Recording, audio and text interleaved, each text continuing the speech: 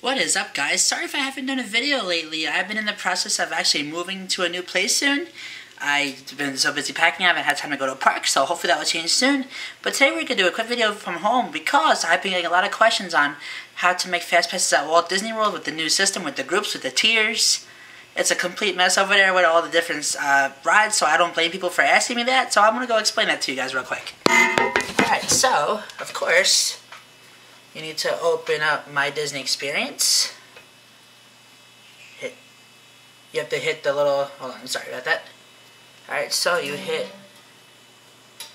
Get Fastpass. And then this screen will pop up. You hit Get Fastpass. And then it's going to say View Fastpass option. You hit that.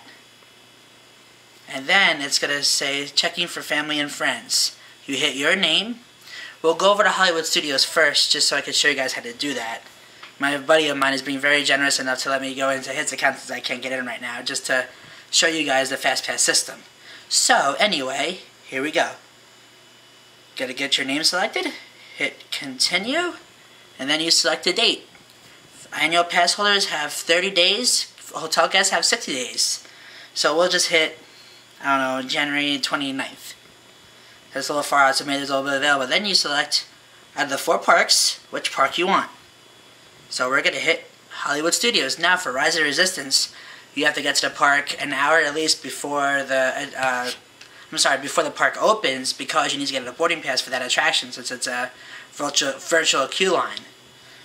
Alright, so there are different groups. We're going to explain that. Sorry if my hands give you in the video a little bit. I'm doing this on my own.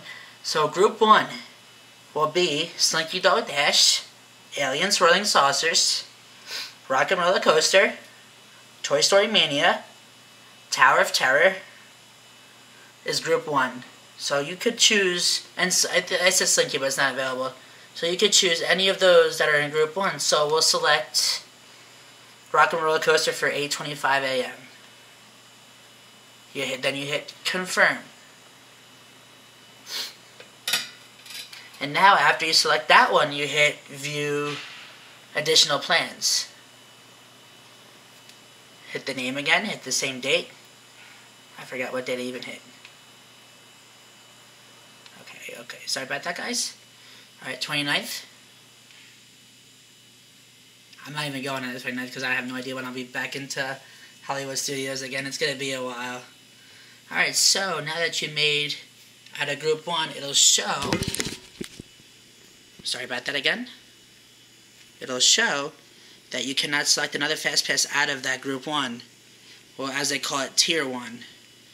And then tier 2, we have Beauty and the Beast live on stage, Disney Junior Dance Party, Fantasmic, Frozen the First Time in Forever Sing-Along, Indiana Jones Epic Stunt Spectacular, Star Tours, Voyage of the Little Mermaid, and Muppet Vision 3D, which is closing soon for refurbishment, which I heard they're going to be getting new curtains, new seats. Don't think they're changing the show, I haven't heard that yet. So then you could select 2 out of the group 2 ones. So we'll hit Star Tours for $355, just as an example. Then you hit continue, and then you hit add another experience. And then you hit your name again, go back to the same date, and then you go back to your Hollywood Studios park. And then you can select another one. So we'll do Indiana Jones, 2:45 p.m. And then you could hit, it'll show that you made it right up there, and then you hit view my plans. So it'll pop up January 29th. You have Rock and Roller Coaster, which is tier 1. And then you have Indiana Jones Epic Stunt Spectacular as your, because you could pick 2 Fast Passes out of group 2. If I didn't say that, I'm sorry. You could pick 2 Fast Passes out of group 2. And Star Tours. Now at Magic Kingdom, there's no groups you could select. As many as you want, up to 3 Fast Passes at Magic Kingdom. You could say you could do Space Mountain, Big Thunder, Seven Dwarfs if that was all available, which I've done it before. It's pretty cool, but that is an option. Epcot is a tier Fast Pass, so you go to the same thing, view Fast Pass selection, hit your name, go to Epcot. We'll put January 30th. Then you go to the park. Now Epcot Group 1 is, it's not that much you can choose from at Epcot, unfortunately. Alright, so Tier 1 you got Epcot Forever, Frozen, Soaring Around the World, and Test Track, which is not available on that date. So again, Group Tier 1 at Epcot is Test Track, Epcot Forever Fireworks Spectacular, Frozen Ever After, Soaring Around the World is all your Fast Passes. And then Group 2, you could do Disney and Pixar Short Film Festival, Figment, Living with the Land, Mission Space, The Seas with Nemo and Friends. I thought Spaceship Earth was Group 1. I guess it's not. I think it used to be. And Turtle Talk with Crush. Now, Animal Kingdom is a little different as well, too. Animal Kingdom Group 1 is... That's going to be kind of tough to find. Let me see if I can get a little bit further. So yeah, sorry if I haven't been doing videos lately. I've been in the process of moving my stuff, getting to a new place soon, so hopefully I'll be back at the parks very soon. Hopefully a SeaWorld trip too.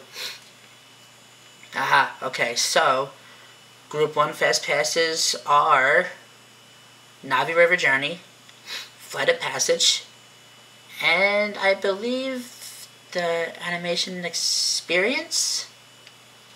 Let me see. February 10th. No, so you could still pick Navi River Journey if you wanted to. So I'm thinking it's just Navi River and Flight of Passage are your Tier 1 options at Animal Kingdom, and everything else you could choose from. I'm going to try to get Navi River Journey and not Flight of Passage, Expedition Everest.